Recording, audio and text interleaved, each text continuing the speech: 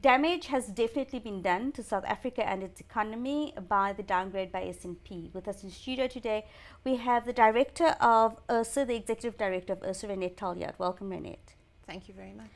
Raenette, damage has definitely been done to South Africa and its economy by the recent downgrades.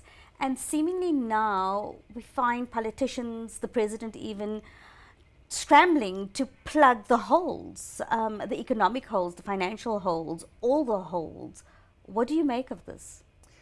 No rating downgrade is a positive development. Whether you're Argentina, South Africa, Brazil, Russia, a rating downgrade is not a positive development.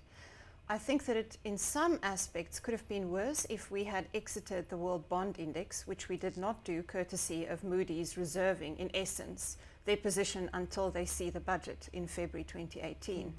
So even though the consequences were devastating in principle, it could have been even worse. So we have, in essence, a bit of a stay of execution to see what will happen in the budget next year. And that's where the pressure points will really coalesce.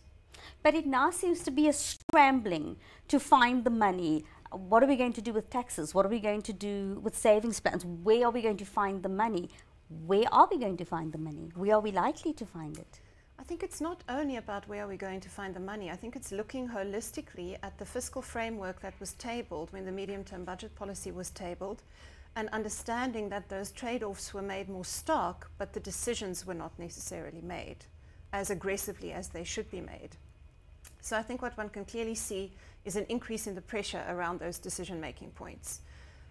Additional pressure points have arisen. The desire of the presidency to include free higher education, all these pressure points are building into decision-making mode for the February 2018 budget and to prioritize. The danger, though, is, and the potential negative consequence is, you will have pressure to cut spending and you will equally have pressure to hike taxes. We see that already today in the reportage of the responses to the rating downgrade.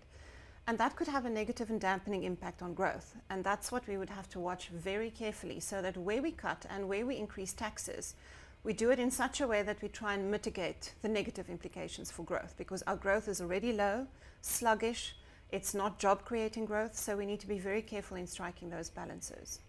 What are we looking at in terms of financial impact around the outcome of the ANC elective conference? Not necessarily on which political candidate triumphs, but what is the outside world looking at in terms of policy statements, in terms of how whether the ANC elective conference even happens, who wins it? You know, what is the outside world looking at for us in terms of financial and economy?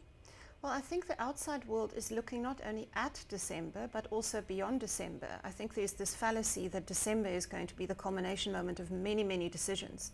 In an essence it is, but it is also only the beginning of a possible further policy pronouncement on the 8th of January. I think what has always traditionally happened, those of us who watch this extensively, whether from a private sector or public sector perspective, you have the conference, then you have the January the 8th statement. The international investment community will be looking as much at the conference as it will at the actual January the 8th statement for specific policy pronouncements on what is to be done in the South African economy. I think one of the interesting developments is also that former President Kgalema Motlanthe has come out with a review panel's report for Parliament on whether or not we've seen an impact of all the different legislative initiatives and the activities South Africa has engaged as a country to ensure that we see a more stable, inclusive economy. And some of the conclusions of that panel are a stark reminder of how far we need to go on growth and the nature of that growth and how inclusive that growth needs to be. So what we will clearly see is an international investment community trying to see whether a party is going to grapple with those policy positions or whether it's simply going to be a situation of candidate contestation without it necessarily being pivoted and focused on the policy discourse of where the country is. Thank you, Raenette. We will keep a close eye on this and hopefully we'll get you back in studio to give us some more insight. Thank you so much.